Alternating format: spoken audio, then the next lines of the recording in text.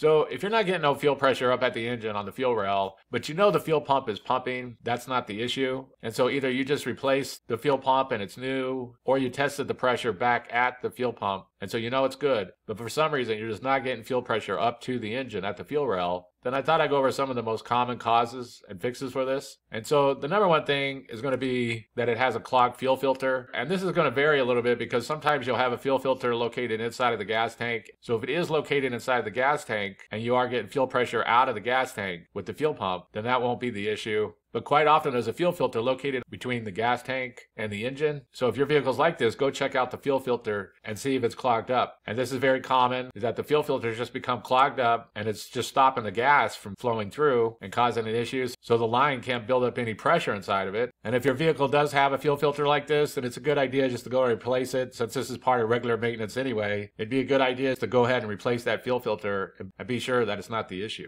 So number one is going to be a clogged fuel filter. And next up is going to be that the fuel filter was installed backwards for some reason. And while not too common, it is something to keep an eye out for. Somebody might have installed the fuel filter and they might have installed it backwards. There's a flow to these. There's only a certain way that they're supposed to be installed. And when they're installed backwards, it could cause all kinds of issues. Sometimes the vehicle will work, but the fuel pressure won't be good. Other times it won't work at all. It's really going to vary. But that's just something to keep an eye out for, is that maybe somebody installed the fuel filter backwards when they installed it. And so the second thing is going to be the fuel filter was installed backwards. And the next thing to cause this is going to be the fuel pressure regulator. And not all vehicles are going to have a fuel pressure regulator, but if your vehicle does, you'll want to go and check it out. And while these usually don't cause an issue or block the fuel from going through in the lines, it is a part of the fuel system, so it'll be something to go and check out. So go check it out and either test it or replace it to be sure that it's not blocking the fuel pressure from going up to the engine. And the next thing is going to be that you got a clogged fuel line somewhere. And while this isn't super common, sometimes stuff does get inside the gas tank or rust inside the gas tank or things like this, and somehow they got past the fuel filter and got into the lines. Then that can cause all kinds of problems. And so if you do have an older vehicle and you have a lot of rust or things like this, or something got inside the gas tank, then that would definitely be something to check for, is that for some reason something's inside the lines and it's clogging them. So number 4 is going to be clogged fuel line. And the next thing is going to be that you got a leak in the fuel line somewhere. And this is fairly common, especially in older vehicles. The gas lines can become rusted or they were rubbing together and they could just cause a small leak.